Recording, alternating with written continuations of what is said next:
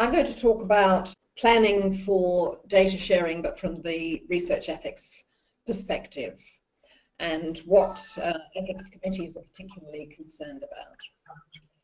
So the primary principle which guides research review is that it is in the common good, so that the premise is a utilitarian one.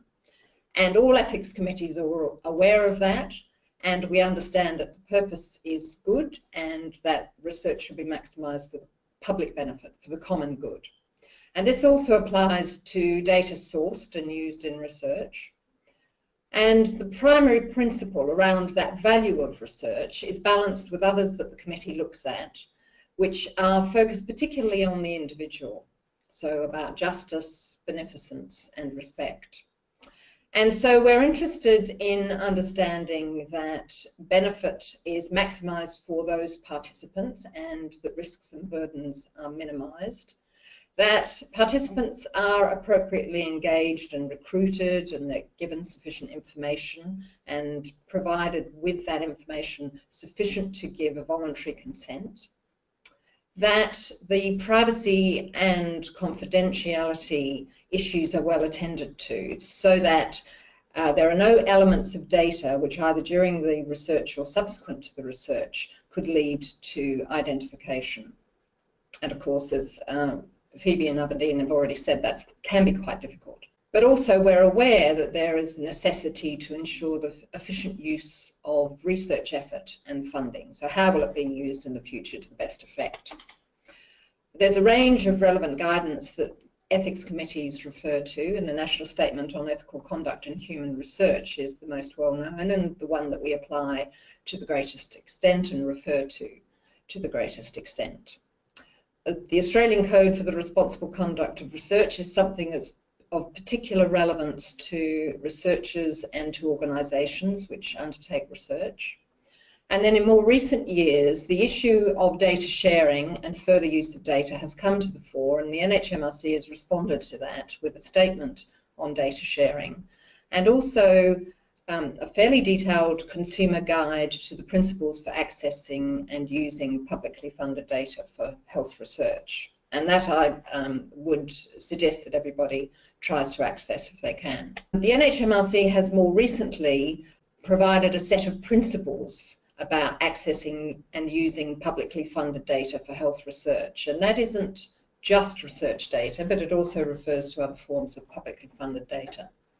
And this is in agreement and in concert with other international guidance, such as from the Global Alliance for Genomics and Health, the International Cancer Genome Consortium, and the Wellcome Trust.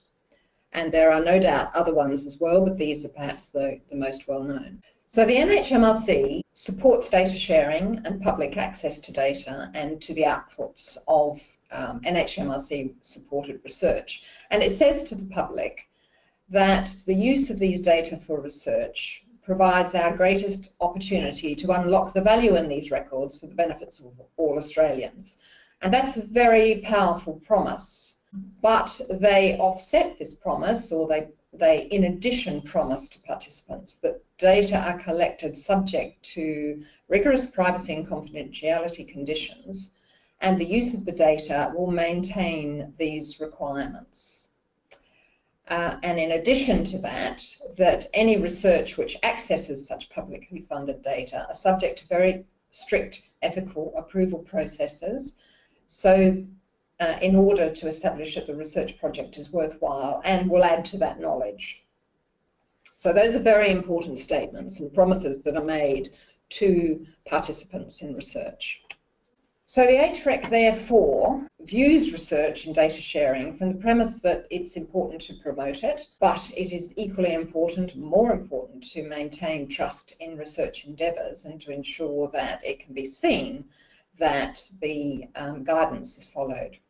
So we focus on the participant interests and the perspective of the participant. We try and consider what the research will mean to a participant. We're interested in knowing that research is facilitated and achieves its end, so it's feasible, and there is going to be the outcome that's promised. But in relation to data sharing, it's important that conclusions can be confirmed through data sharing and reanalysis, and that the data that has been collected can be reused, and therefore the benefit from all of that effort can be maximised. And we're also interested in understanding that all the stakeholders along the line of custody of those data do understand the responsibilities and will follow best practice guidelines.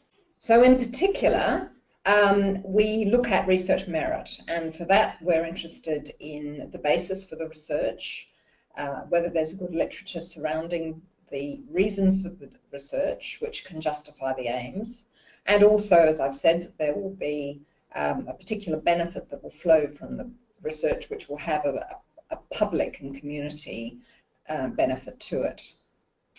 We're interested in knowing that responsibilities are passed on with the data, and the references that I've given here all relate to the national statement, which the link to which is at the bottom. Where there is a new project which is going to rely on previously collected research data, we want to know that either the aims are closely related to the original research questions, or there is some provision for seeking further consent, and that there is adequate respect demonstrated for autonomy of the participants, their expectation of quality, as said in the National Statement on Data Sharing, and that any prior agreements are followed through. So this means that we may wish to refer back to consent, the nature and the quality in the original study, and that this is sufficient for the further aims. And if that's not the case, then we will want to understand how participants are to be re-engaged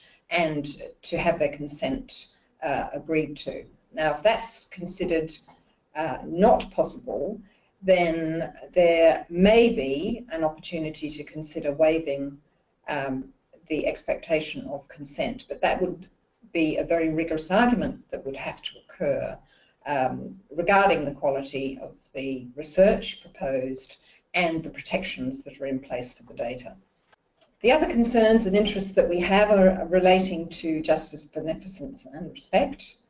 So we want to know, for example, that the population from which the cohort is drawn is likely to benefit from the generalisable knowledge which will result from the research, or in some way the application of the findings from the research. That if there are any implications from the research for participants and others, so community, the broader community, family members, that this will be acted on, and this may relate to returning study findings or addressing potential harms and benefits. And we're also interested in understanding the rigour of the controls and the governance around data, and any agreements regarding access, use and release of information. So again, that goes back to how the data are managed and the confidentiality and privacy undertakings.